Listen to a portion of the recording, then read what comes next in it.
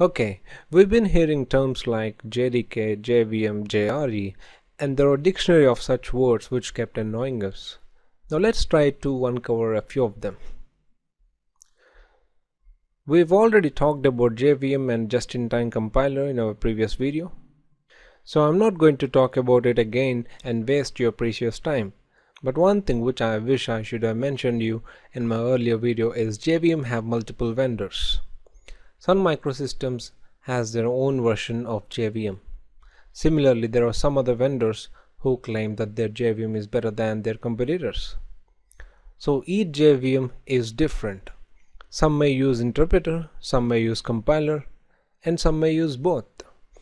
So if you got people saying JVM uses only just-in-time compiler or only interpreter, they are all correct, because each vendor is having their own implementation of JVM.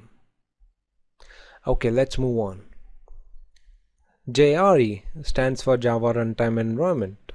The word itself says it's a runtime environment, which means JRE helps run the Java program or .class file to be specific.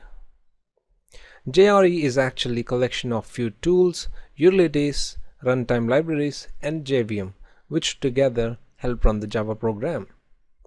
If you just want to play games or use Java applications, you just have to install JRE. But JRE does not let you develop any Java programs. For that, you need JDK, stands for Java Development Kit. It has all the tools and utilities to help you write, debug, compile, and run the Java program. You're already aware of one of the tools that JDK has, the Java compiler. It also has debugger, which helps in detecting the bugs in your code, and a few other useful utilities. It also has JRE for you to run the compiled program. So yes, if you install JDK, it comes with JRE, so you don't have to install JRE separately. Okay, that's it. Let's keep things simple for now, as we are definitely going to uncover some of the interesting and annoying terminologies as and when we come across with them.